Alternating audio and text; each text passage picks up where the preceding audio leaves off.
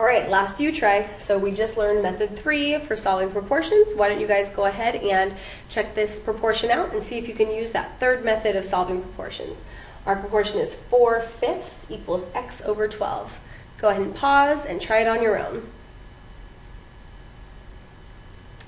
Okay, let's see how you did. Using the fraction buster method or the cross multiplication method, what we're going to do is we're going to look. 5 and 12 are our two denominators, so we multiply both sides by 5 and 12.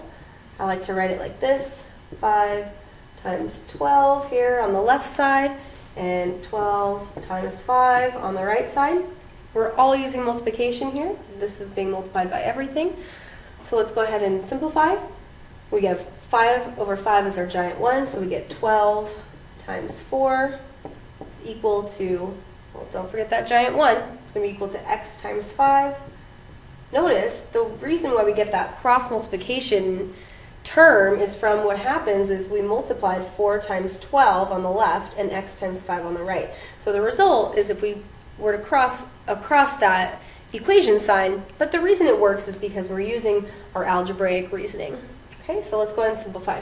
We get 12 times 4 is 48 is equal to 5x. Go ahead and divide both sides by 5. And there we have it. X is equal to 48 over 5. How'd you do?